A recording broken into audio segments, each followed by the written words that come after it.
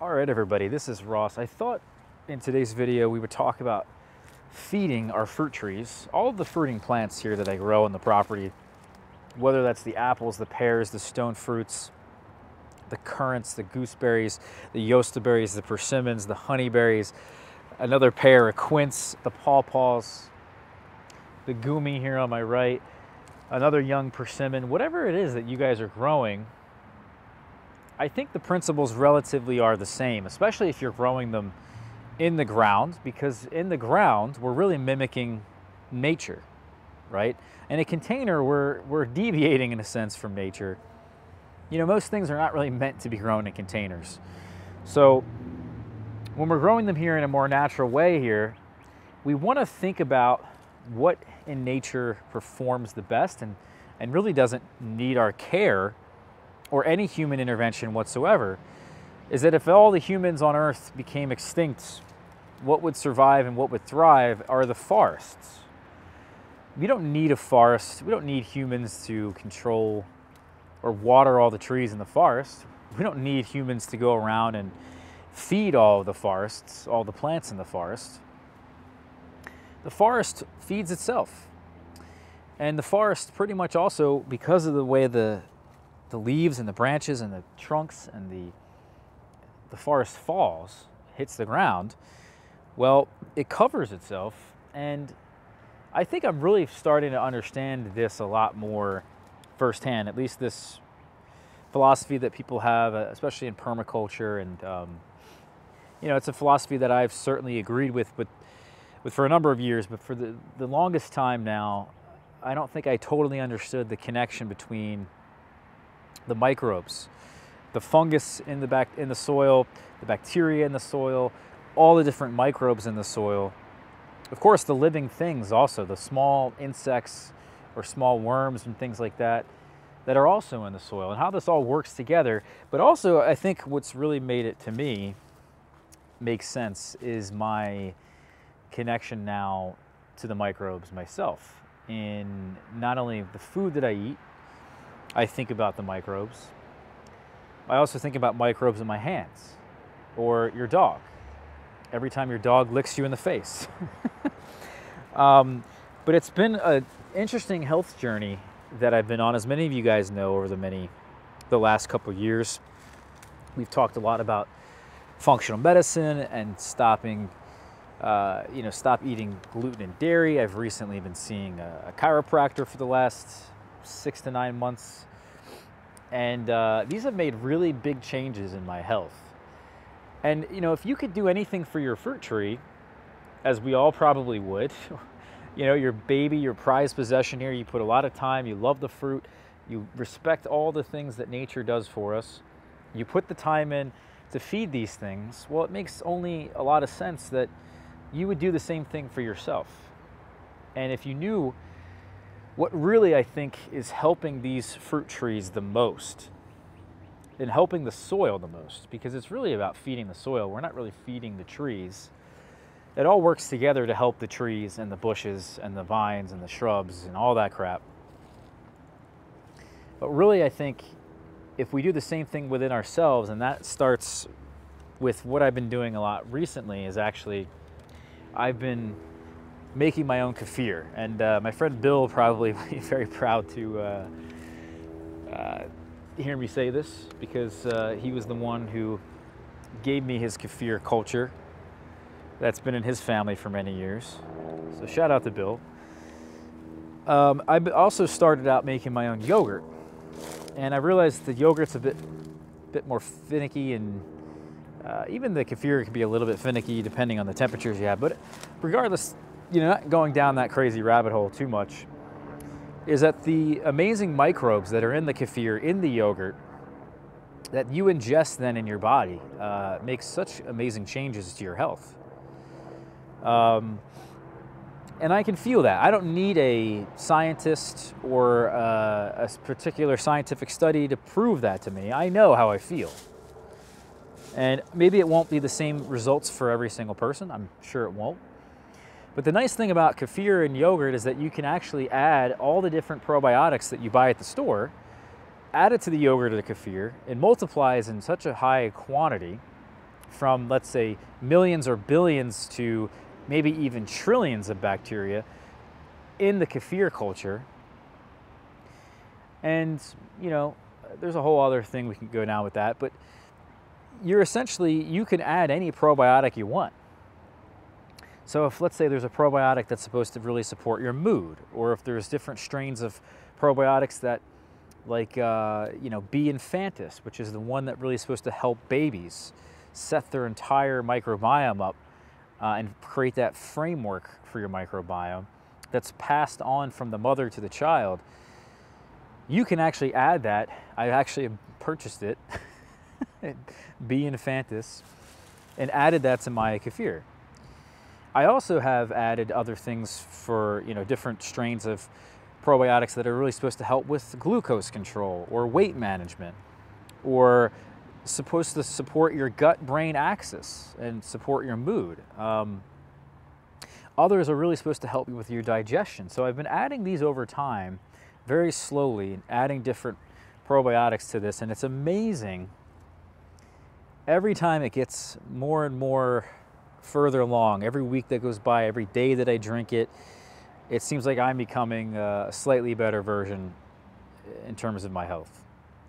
And it's become blatantly aware that, well, if we operate the same way, or as plants benefit from having that diversity of microbes in their soil, well, why wouldn't we benefit in the same way? Everything is connected, guys. You think we're really all that different from this tree? You think I'm really all that different? It's crazy. It's a crazy statement. But you know what?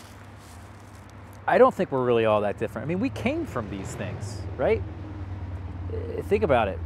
We actually are supposed to have evolved from mushrooms. And from mushrooms came animals and came plants. So, in a sense, you know, this really shouldn't be biologically all that different. It's not like this is from Mars and I'm from Earth, you know? Like, we're all from the same planet. We all evolved with the same microbes for the most part. Actually, it's probably not 100% true. I'm not a doctor, guys. But the point is that, keep going back to this point, is that I just think that, of course, this all makes sense. This all is related. So if I want to do the same thing, I'm thinking to myself, if I want to do the same thing for my tree that I am now doing for myself, and that I go to the store, or I don't really go into the store, I'm ordering this stuff online, well-researched probiotics, excuse the truck that just went by, but these well-researched probiotics that are supposed to do X, Y, and Z and have different strains of X, Y, and Z, I'm getting them, I'm putting them in the kefir, and they're making a difference potentially on my health. Maybe they're not. Maybe they are, maybe they're not. But if I want to do the same exact thing for my trees and my plants, well, I've already been doing it for years. And there's even a more specific way I think we can do this, in that not only are we trying to add mulch, as you see here, as there's so many different just species of trees. There's leaves, there's sticks, there's branches, there's straw, there is grass clippings, there is different ornamental grasses that I've also cut back. There are different plants that I have grew in the garden. I mean, this over here is our asparagus canes, the ferns on the top of the asparagus that I cut back and add to this. We also have branches from this big black cherry tree here in front of me. So all of this put to the ground, and all the different diversity is, I think, what's really creating a greater diversity of microbes, of bacteria, fungus, all that good stuff for these trees. So it's not just us as humans that need that diversity in our microbiomes, but it's also the same thing with these trees. Now, the point is, once you realize that these microbes, the fungus, the bacteria, the mycorrhizae, all this is working together with the trees to provide the nutrients. They're not the actual nutrients, right? The nutrients are in the soil, but all that life in the soil helps get the nutrients to these trees, to these bushes, to these shrubs, the vines. So that's my point, is that again, I think we could put all the multivitamins, and I truly believe this, we could put all the multivitamins in our body that we want. But if we don't have the microbes to actually absorb those nutrients, help absorb those nutrients, we're just wasting those nutrients. We're wasting that multivitamin. So it's the same thing. I could apply lime, I could apply gypsum, I could apply azomite, rock dust, I could apply green sand, I could apply so many different nutrients to the soil here. But if I don't have that microbe living ecosystem in my soil, it's not going to matter. So that's my lesson. Of course, we've been saying for years, chop and drop, throw this stuff on the ground. But I think even more interestingly enough now is the diversity. We want to have the diversity here on top of the soil. This all breaks down, it forms compost. It's obvious. You don't need to be a scientist, because the soil before I started wasn't black. It was all heavy clay, and over the years now of adding so many leaves and sticks and twigs and grass clippings and this and that. I mean, look at the difference in color. Back in there, it's gray or brown. That's more along the lines of what my clay, it's obvious, actually it's a bit darker now at this point. But look at what the soil has become. This dark humus. And this is everywhere around here. Anywhere I've put this mulch, this material down, this organic material, it has turned into that. And it, you know, again, I think that's just essentially what we're doing, feeding the trees. This is really just that simple. There's not much else to it than that. Now, where do you get this stuff? Well, you get it from plants. Plants feed plants. Trees feed trees. Other green materials feed other green materials, if that makes any sense. So a lot of the trees like a fungally dominated soil, so the more wood and wood chips and branches that we have, the better. The less woody trees that we have, or less woody plants that we have, excuse me, they like to have a more bacteria-rich soil. So maybe things like comfrey, and chop and dropping all this comfrey, or chop and dropping a lot of this ornamental grasses that you see over here, goes a long way for those particular plants. So I think it's interesting. I've been really thinking a lot about this and how this all relates, of course, to my own health, not just these plants at the end of the day. I mean,